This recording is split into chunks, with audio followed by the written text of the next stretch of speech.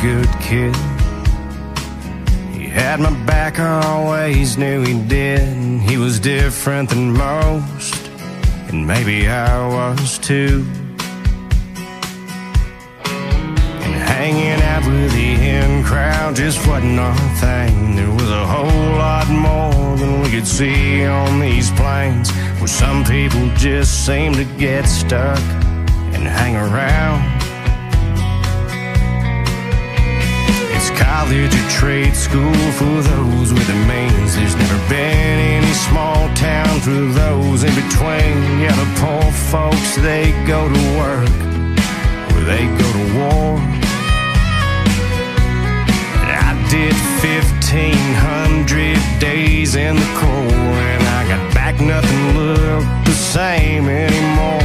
I got on with the local police, it just seemed to fit.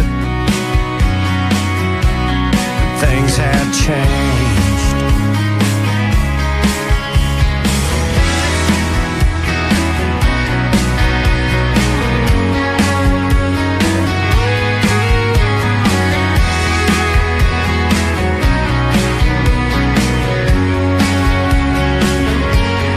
By then David had a daughter and a son, and a rap sheet to prove all the time that he'd done. He was just a burned out, beat down shell of my old friend.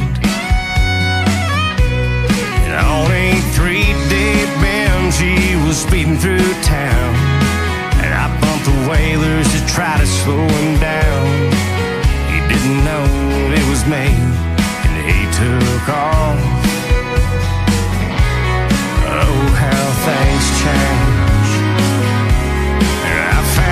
Truck in the floodplain, upside down. There was a hell of a rain. I don't know if he drowned or if he died on impact. Must have rolled 3 times.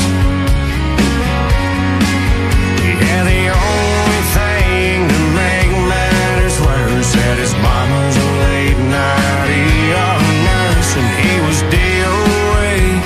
She just about lost her mind.